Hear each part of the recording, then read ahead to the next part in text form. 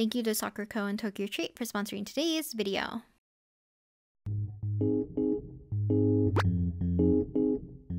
Hey guys, and welcome back to another video.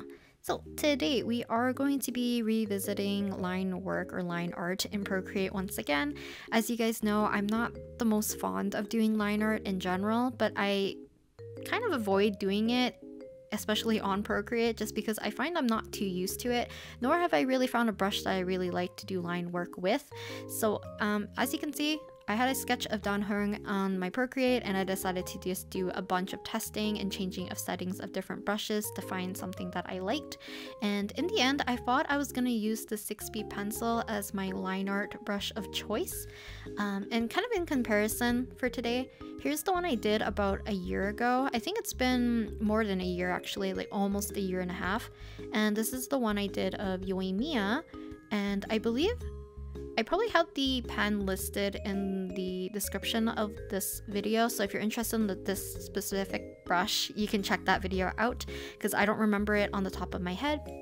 But I wanted to show you guys kind of the comparison of this one compared to how I work with the one that we're going to be doing today.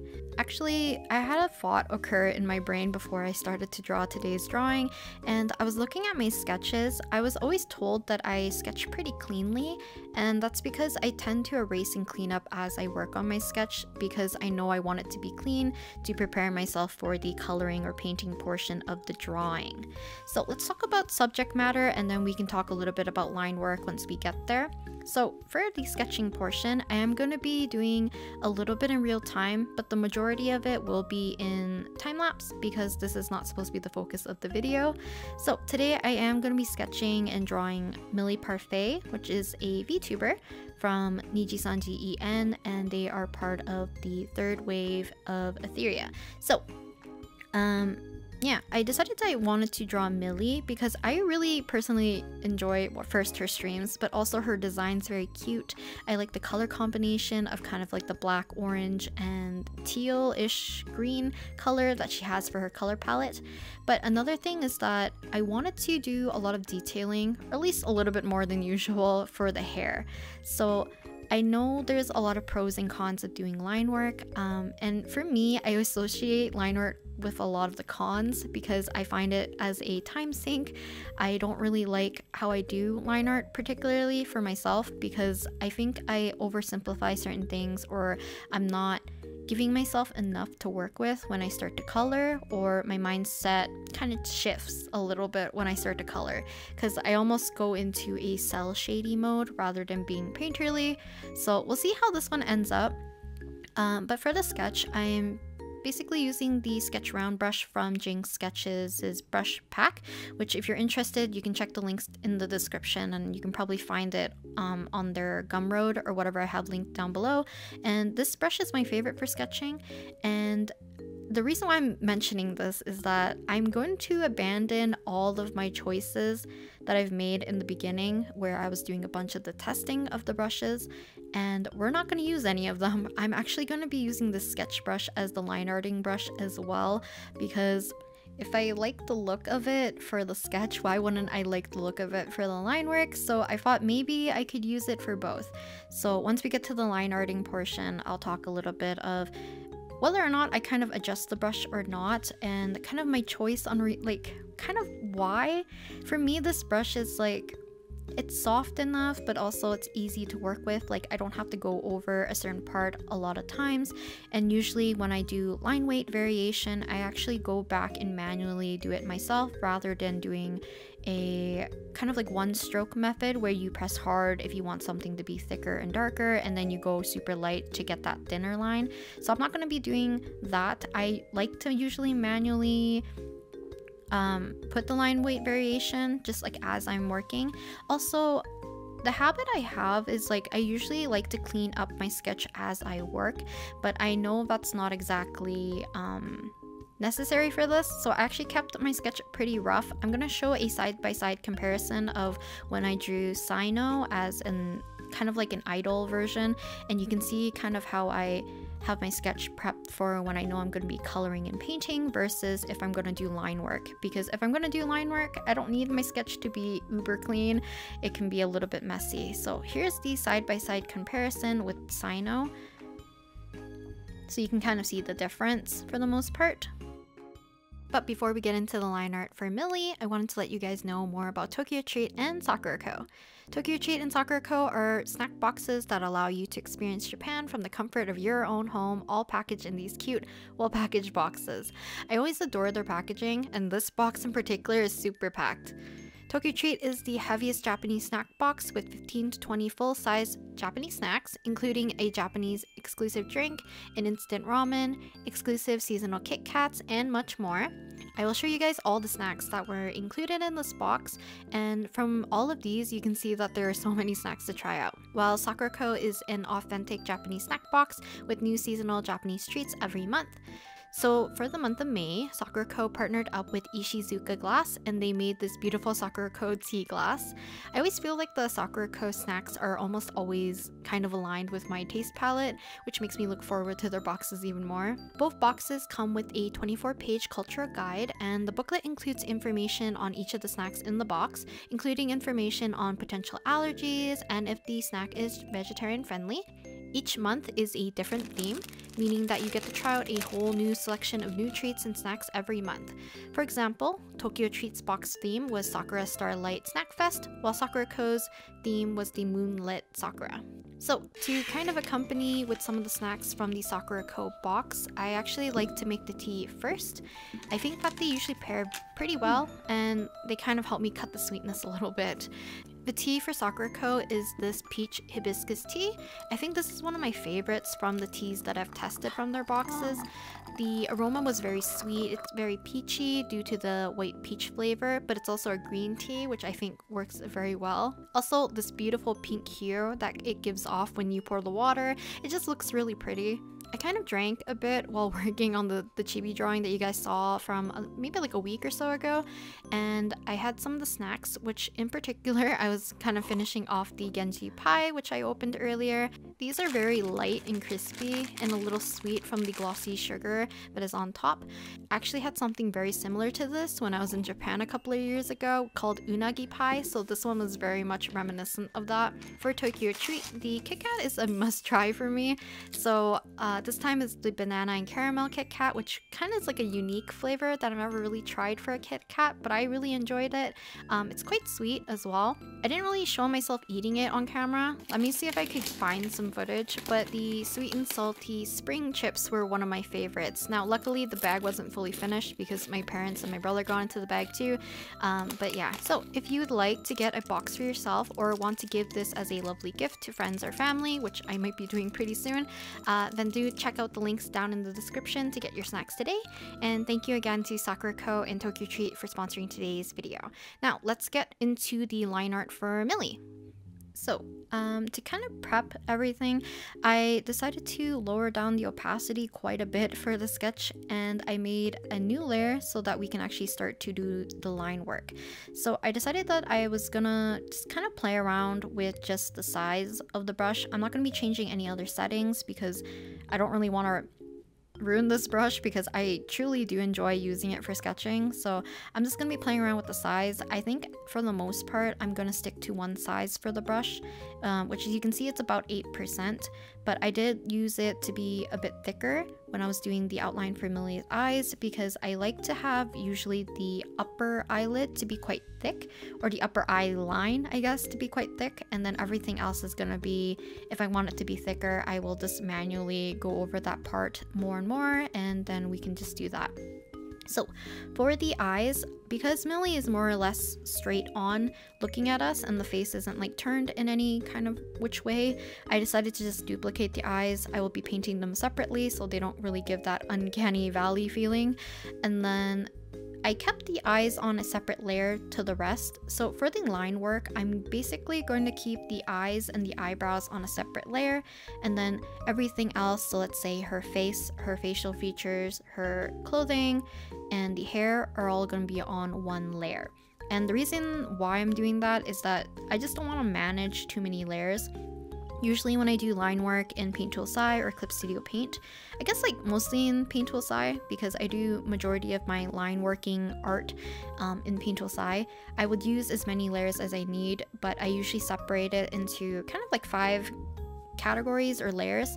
So I usually have eyes on a separate layer, eyebrows on a separate layer, hair on a separate layer, and then clothing on a separate layer, and then anything that has like exposed skin. So that'll be like the face, any hands, legs, I don't know, neck, anything like that is on a separate layer as well. So in total, I usually have about 5, but today we're only going to be doing 3. And it's just, for me, it's just easier to manage. But you can see that when I'm doing the line work, I'm not treating it the same way as I would like a sketch. So usually when I sketch, I tend to do a little bit of back and forth when I'm using the pencil on the surface. But when I'm doing line work, I don't really like doing like short choppier lines just because I don't have the confidence of making sure this thing's gonna look super clean. So I kind of do a combination of just shorter, more fluid lines into one another to get something that looks a little bit more clean and a little bit less chicken scratchy in my opinion. I know for me, sometimes when I do line work, especially traditionally, I tend to not do things all in one stroke just because I am scared of screwing something up like absolutely terribly. But because I do have the access to Control Z or the undo button, I can just do like one fell swoop, and then if I don't like it, I can just redo it again.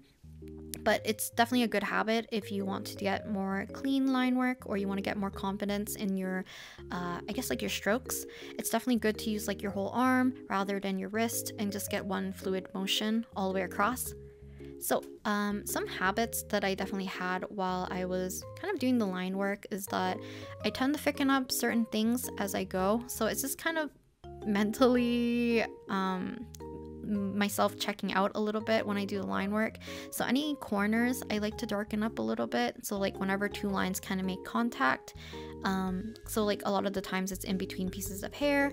I also make the corners of mouths a little bit more darker and thicker, so I kind of treat them like little balls at the end.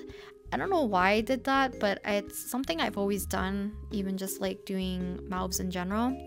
But for me, I do like adding line weight where I can, and you can see that my line art isn't super thin. I'm always told that I tend to have thick line work, and that might be the reason why I also don't really like my line work sometimes, because it looks too jarring in my opinion, even though usually after I finish the line work and I finish the coloring, I will go back to the line work and I will soften the colors by alpha locking the lines, and we can kind of match the line work color to be closer to the actual object's color, and that tends to give a softer look. But I don't want the lines to interfere too much, so hopefully these aren't too thick of lines. But I'm totally not a person who enjoys doing thin lines because I feel like maybe it won't really fit with how I like to work because my stuff isn't super detailed. But I feel like it's a bit hard to know exactly what you like and don't like if you don't try it. So maybe in the future I'll try my best to do some thinner line work here and there. Another thing is that I have a hard time being able to think about whether or not I want something to be defined by a line rather than me painting it in. And when I don't do line work and I'm purely merging my sketch into my colors, I kind of give myself the option to, and it's basically just me trying to sharpen things, make things look as they should be. But with line work, because it's kind of like predefining the shapes before you even start coloring, sometimes I get into that weird area of like, did I need these lines for the sketch, or not the sketch, I guess the line work, or will I paint it in later and will I like it later? Because for me, I kind of have to keep in mind a bit of the form. So let's say like where Millie has her, I guess like the cuff of her sleeve, sometimes if I don't take in consideration like the thickness, sometimes I will forget to paint it in if I don't do the line work, and vice versa. So like if I put in the line, sometimes I don't remember to shade it and it just looks flat. So it's just like small things I nitpick about. But basically, that's the line work process for me. And the reason why I keep the eyes and the eyebrows on separate layers. Also, this is the line work, what it looks like at the very end. I forgot to take a picture, or not picture, a screenshot of what the line work looks at this portion. So apologies about that. But back to the eyes and the eyebrows. So the reason why I keep them on separate layers is actually because I like to make any portion where the hair kind of intersects or covers up to be a little bit more transparent. Now, before I remember to make those parts a little bit more see-through, I actually went ahead and duplicated my line work after I put them into a group, and then I flattened the new one so that I could purely make that one the reference layer. And Procreate will be able to drop colors and select from the reference layer much more easier, even if the layer is hidden, which I have done. So it just makes it a lot easier for me to utilize the reference tool because it's only available for one layer and it's not available to put for a group, which is kind of what I'm used to in both Clip Studio Paint and in Paint Tool SAI. So for the eyes and the eyebrows, I did use the selection tool to kind of just block out where the hair was and then lightly go with an eraser to make it a little bit transparent, because usually for like stylized styles, especially like anime styles or cartoon styles, sometimes the eyebrows tend to float above the hair, which doesn't make sense, but it's just easier to kind of help with expressions or anything like that. So a lot of people leave it above the hair, but for me I like to kind of just do it kind of like both ways. So it's like still very visible, but I want to make sure that it still looks like it's under the hair in a way. So after the line work is done, and you can see it's much more cleaner compared to much more clean. Is that, I don't even know if that sounds correct, but it just looks a lot more clean and a lot more, wow, I just lost my train of thought. I don't know, like, what am I saying? Basically, you can see that my line work and my sketch are just vastly different, just by application and just like different process, but I'm using the same brush. And like I said, I think it's a good choice that I made, that I wanted to use the sketch brush over the other brushes that I tried to make fit my criteria for a line work brush. In Paint Tool SAI, I actually use the airbrush tool, but I have it on, I think like the 3rd hardness, and it's like almost fully opaque too. But I only like using the airbrush because it's quite soft, and I do like the softer line work, even though like once it's applied onto the canvas, it probably looks like a brush tool, so there's not really a reason for me to use the airbrush. But for here, I should have talked about this prior too. The brush does have like a very slight texture to it, and it's not like fully opaque sometimes depending on my pressure. And I don't really like using the drop tool, the color drop tool, as much when I'm doing line work, because you'll see when I'm painting in the eyes and then the clothing and the hair, there's going to be a weird gap between the line work and then where I'm placing the colors. And even though I can change the tolerance for the color drop picker thing, it still won't cover the whole thing. So I still like to manually color things in, and I think that also helps with the fact that I tend to manually color when I'm doing like my more painterly approach, where I'm basically coloring in just my sketch and things are still quite rough. But yeah, I think for the most part, when I'm painting in and blocking in different, oh, here's actually the thing. So you can see that there's like a pixelated outline around certain areas, and it's only there when I tend to use the selection tool or when I'm drag and drop colors to certain areas.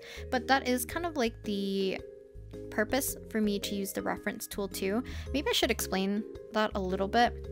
So in Paint Tool SAI and in Clip Studio Paint, there's probably in other programs too, but those two are the like where I'm most familiar with this method, is that there's a way for you to make your folder or a specific layer for the program to basically reference, which means that if you have like a closed circle and you want to drag a color into the circle, but you want to be on a different layer, you can reference the circle as the line work and put it as like the selection or reference tool, and then go back to the layer that's like completely blank, and you can just fill in that color and it'll just fill in that shape, which I find very helpful because I don't like accidentally like dragging and dropping colors into the line art layer by accident, nor do I want to go into my line art layer, select the area, then go back to the layer to color. I just find it a lot slower. So I find it a lot easier to set my line art to the reference layer, so that even if I do want to drag and drop, like right here, you can see that I'm doing, because I do have the hair on a separate layer, but you can see I'm easily just clicking and filling in the areas based on where my, I guess, like hair layer is. And you can see that the referenced one is kind of turned off, which I do like the fact that Procreate has that option. But I do wish in the future that Procreate can make the kind of like group to be the reference layer. It might be a lot easier for people because you don't have to merge all your layers together to make sure that you want to reference the whole entirety of your line work. It might be just like a me problem though, so. But you can see that there's a lot of gaps by doing the dragging and dropping, so probably not as useful as I needed it to be. So I'm just basically gonna manually fill in rest of the gaps here and there. But I did use the drag and drop color portion to kind of fill in the majority of the hair, because that would be a little bit more tedious. And I think after this, I pretty much stopped using the drag and drop, because I found it a little bit annoying to have to deal with the little kind of like white outline between the lines and where the color is. So the reason why Millie's hair was blue in the first place is that I decided to layer clip and fill in blue on top of Millie's hair, which was actually kind of more like a blondish yellow color. And it's just easier for me to see the blue color rather than the yellow, because her skin tone is also very light, so I might miss some of the white gaps here and there. And you can just easily do this by just making the color like blue, like the layer itself blue, and then just manually color and then alpha lock it and change it again. But I decided that I just clip a blue layer on top so I can just see which color that I'm placing everywhere. I'm not sure if any of this is gonna make sense because I don't have proper examples, so I do apologize. It just comes off as just really rambly. But coloring wise, I didn't really talk about it too much. So for Millie's skin, I basically colored the same way as I would when I'm painting in general. And the eyes I did paint a little bit more cleaner, and I feel like it's just a lot more vibrant and a lot cleaner compared to how I usually paint it, because usually when I paint, I usually have a bunch of sketch lines in there, or like maybe the pupil's not exactly aligned because things need to be shifted a little bit. So I do like how the eyes look more or less when I do line work. But for the hair, I did find it a little bit difficult. And this might be not the best example because I didn't do a band of highlights anywhere, just because I thought it wasn't really necessary in terms of like the lighting scheme, and because her hat will cast a shadow usually around like the crown of her head. So I decided to not do a highlight. But for the shadows, I decided to just block everything in for the most part. And I know in the beginning I actually was trying to be quite clean with my application, but I did switch between doing like the painting brush that I usually use and then the sharp render, so that once I do have majority of the colors kind of placed, I can go back in with the sharp render and kind of do individual details for different strands of hair or different chunks, like I usually do when I'm doing just normal painting in Procreate. And then for the clothing I did separate into two different layers. So I kept her hat on a separate layer and then the rest of her clothes onto another layer. It's just easier for me to manage because I don't want to color in a large shape and accidentally color into one another. But for her clothing on her actual body and not the hat, I decided to fill everything in white first, just because I don't want to miss any gaps first of all. So I'm not using the drag and drop for the whole thing. I'm just doing it for certain areas, but basically I did an outline all the way around her, and then I would fill in the inside with a larger brush so I don't miss any areas. And I'll individually color portions of her clothing and shade as we go. So it's very similar method still as how I usually work and color in my normal method, I guess. So yeah, I think coloring wise, not too much has changed other than I have a little bit of control of where certain things are going and certain things won't overlap. But for the most part, I think moving forward, I might just consider cleaning up my sketch a little bit more, or I don't know. I'm still kind of 50-50 on line work or line art. I do see the appeal of having kind of something a little bit more permanent. It's also easy for you probably to get details that won't budge later. And I don't know. I feel like I'm still biased towards not wanting to do line work, also because I'm lazy. So in terms of time, coloring probably pretty similar, and like rendering and stuff, minus I don't have to clean up line work and stuff. But the sketch I think took about half an hour, and then the line work took about 40 minutes. So if I actually spent time just cleaning up my sketch initially instead of doing line work on top, I would have saved a bit of time technically, but then it would have definitely put more time into me cleaning things up at the end. So it's kind of a one thing's a little bit more of a drawback than the other, but for the most part it's kind of like a give and take. So I don't know if I'm gonna incorporate line work too much in my actual painting process or anything like that. Maybe if I really need to. But I think this was just fun to do, and I think it's just a little bit nice to know for myself that I can just use the same sketching brush for the line work as long as I force myself to just slow down and make things look clean. Also, I should have mentioned this earlier too.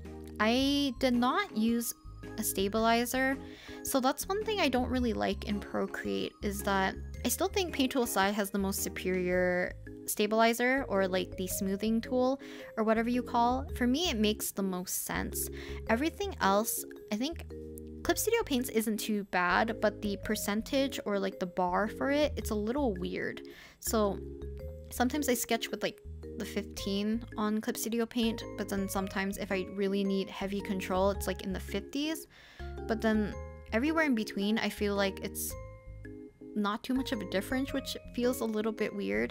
But in Procreate, I don't like the smoothing or the stabilization tool at all, so that's why I didn't really use it here. Whatever the sketch, like the Jing sketch brush, I think has their stabilization set. I'm pretty sure it's not exactly at 0. It might be like anywhere between like, I don't know, 1 and 3 or something like that. It's like quite low. I don't know. The stabilization or the smoothing or whatever it's called in Procreate, I feel like it overcorrects your lines a little bit too much. It doesn't feel very natural to me, which is why I feel like I just need to, I guess it's a skill issue. I just need to get better at doing line work manually anyways, like similar to how people would do it traditionally. So I need to rely more on my arm and kind of with the confidence of, you know, kind of doing one stroke and stuff, which I don't think I did too bad with today's line work. There are some areas that were a little bit shaky, but for the most part, I don't think it turned out too bad. I actually didn't mind the line work too much for the one I did of Millie, and I don't think I had too many areas where I feel like I needed to adjust afterwards. So another reason why I do like painting over line work sometimes is that line work sometimes feels like a coloring book to me, and it kind of feels a little bit restricting, but also the fact that correcting things becomes a little bit difficult. Even though like technically if you have like the idea of painting, you could definitely paint over certain areas and do the line work again, but I know some people, including myself, would have to go back into the line work, change it, go back to the base color, change it, then do the shading again, and it's just like a whole process. But also, like, if you don't make the mistake in your sketch and your line work, then you probably don't have to overcorrect like that. So maybe it's just a skill issue, I'm not too sure. To basically finish up Millie though, I basically did the same thing I usually do, except for this one I selected everything, popped it into a group, I copied the group, merged the new one, and then put Gaussian blur to kind of fade out, or not fade out, make her hand and everything kind of surrounding her not in focus. I decided to make her face and a little bit of her shoulder area in focus for the most part. Just adding some effects here and there, and then some overlay to adjust the colors a little bit. And I think that's pretty much it for the drawing and illustration of Millie. I hope you guys enjoyed watching me kind of just ramble my way through justifying myself to do line work in the future. But yeah, here's Millie. I think she looks really cute, and I like the end result quite a bit, so I think yeah, in the future, we'll see if I end up doing a little bit either more cleaner sketch or maybe doing multiple sketches to get a cleaner look. I don't know. I'm not too sure. I probably won't do line work, but I can see the reason why people would enjoy doing it and why it's a little bit easier at times. But I think that's about it for today's drawing session. I hope you guys enjoyed today's drawing session though, and watching me draw and do the line work for Millie. And I think that's it. I'll talk to you guys next time in the next video. Bye!